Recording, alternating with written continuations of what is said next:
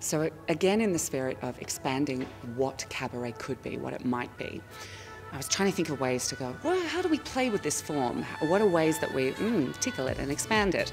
And I was thinking, I miss the ABC book show. I loved that show. The feeling of the book club on the ABC was always one that you were sitting down, and even though they were on the television, these people were your friends, that this was your book club. And so now we get to do it for you live on stage, and then you get to meet us afterwards, and you can actually be our friends. Guys, we're making dreams come true. Bring your books, bring your book clubs. We'll sign your books afterwards. Stand around and chat with us in the foyer.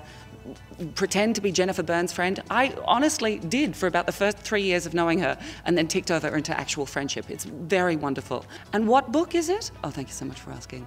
The Great Gatsby. Iconic jazz age songs sung by a world-class singer and musicians, while three people who are very dear friends in real life and who feel like your friends, let's be honest, discuss one of the greatest books in the world. I mean, I think that sounds like a pretty terrific Sunday afternoon, don't you?